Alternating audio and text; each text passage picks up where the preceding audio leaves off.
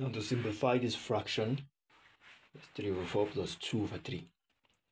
Observing the denominators, you notice they don't have anything in common except 1. You will simply apply the butterfly method. And here's how it goes. You multiply the denominator since they are co-primes. That means they don't have anything in common. And hence we have 3 times 4 giving us 12. And next you multiply 3 and 3. That's the butterfly method. Initially we did this. Now we're doing 3 times 3, which is 9, plus 4 times 2, which is 8.